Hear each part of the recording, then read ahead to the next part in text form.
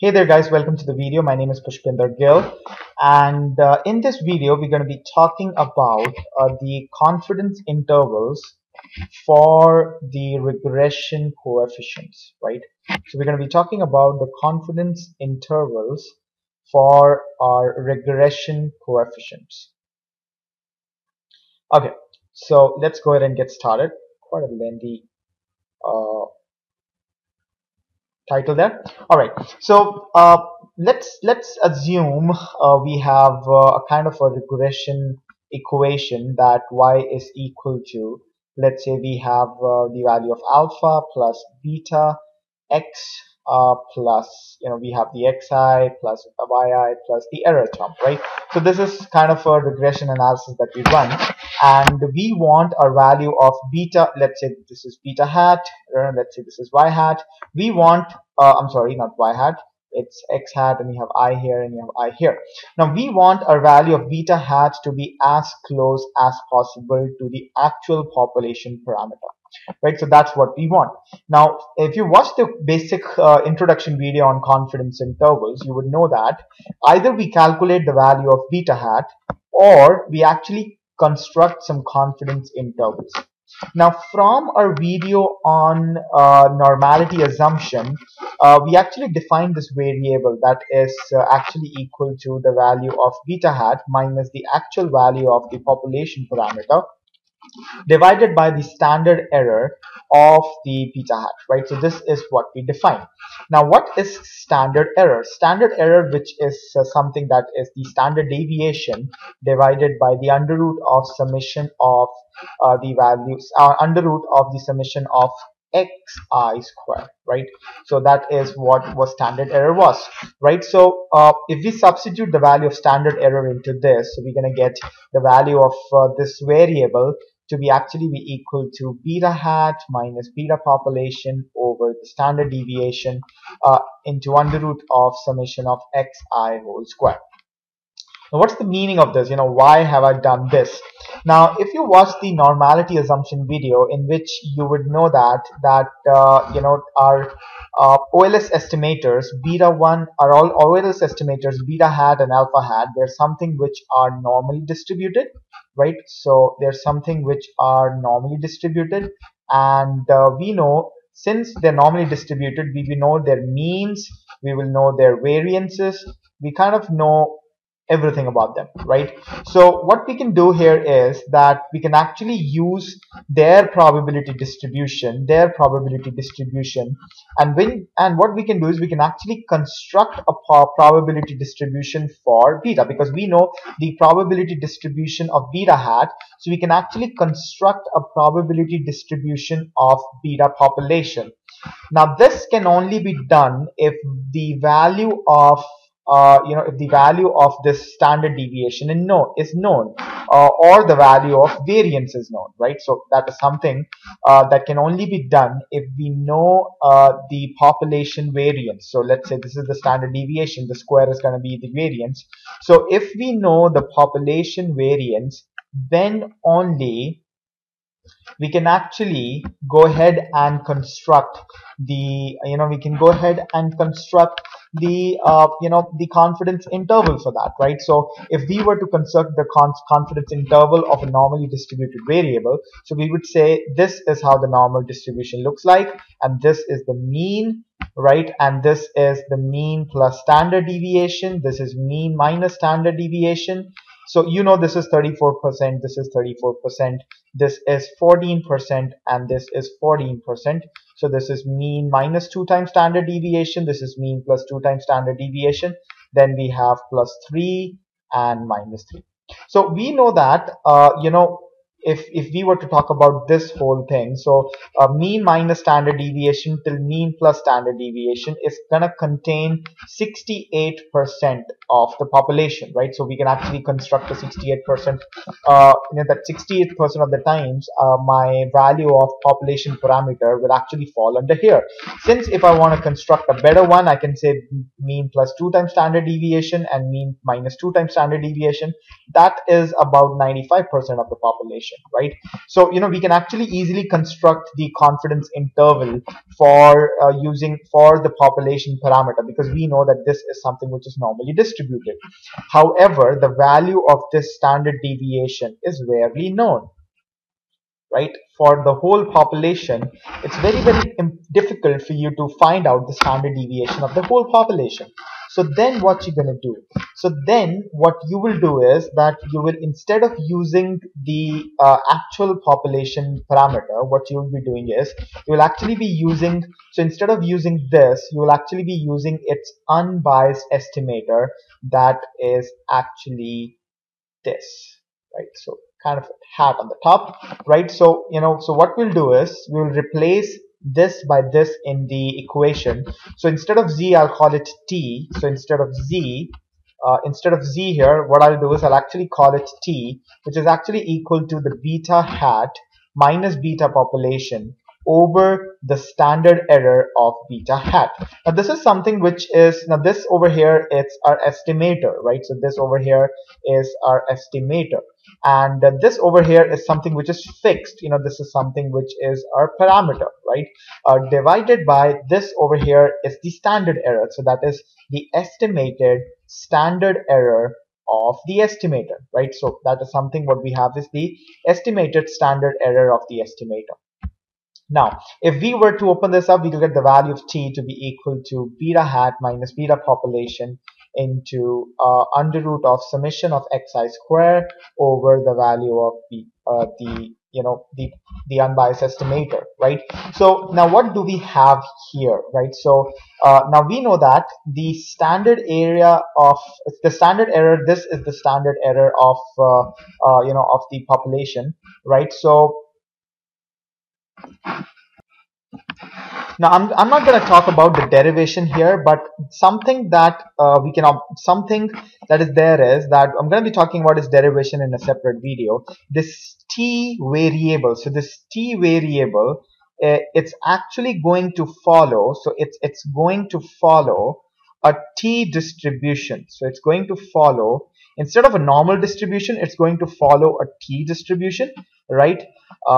And we can actually construct a confidence interval like this. We can say the probability of minus t alpha by 2 between t and t alpha by 2 is actually going to be equal to 1 minus alpha.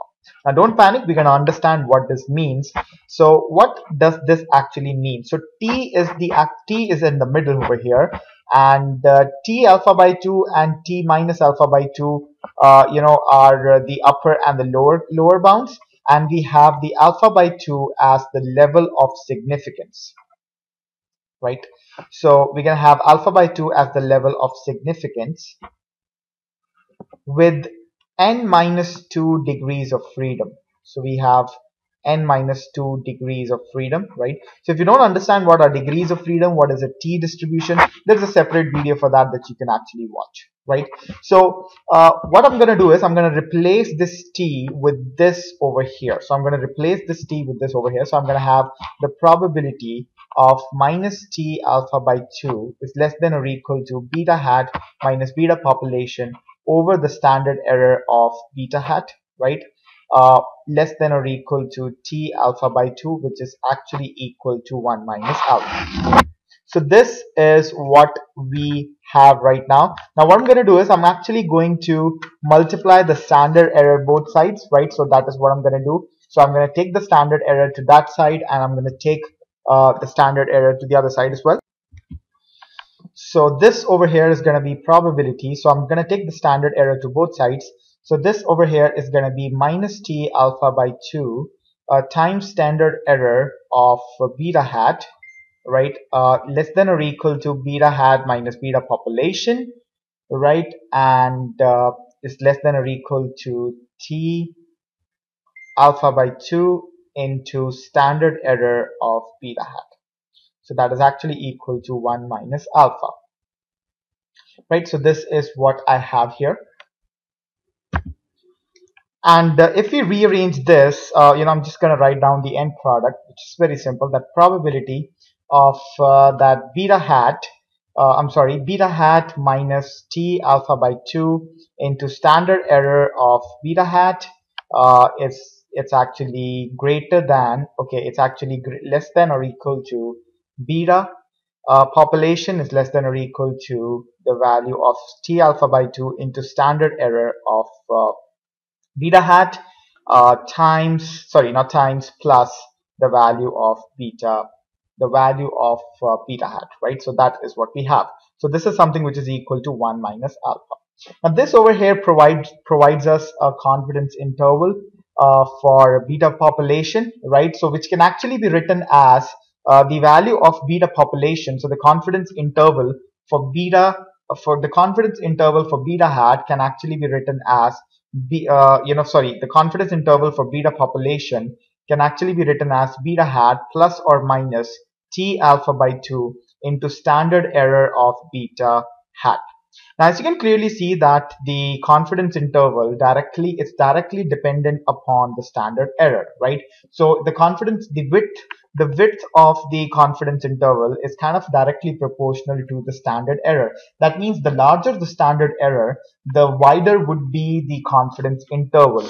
So, again, putting in some other words, I would say that, the larger the standard error of the estimator, the greater is the uncertainty of estimating the true value, right? So so from here what we can say is that standard error is kind of like the measure of precision, right, of the estimator, right? So everything depends upon the standard error. We have to minimize the standard error as much as possible. Now, similarly, what we can do is we can actually construct. So for beta population, for beta population, it's nothing but beta hat plus or minus the value of t alpha by 2 into standard error of beta hat, and for alpha is going to be alpha hat standard error of alpha, right? So this is the confidence interval for our population parameters, right? So I've taken beta hat, yeah, right, taken alpha hat. Okay, so this is the confidence interval for the regression analysis, right?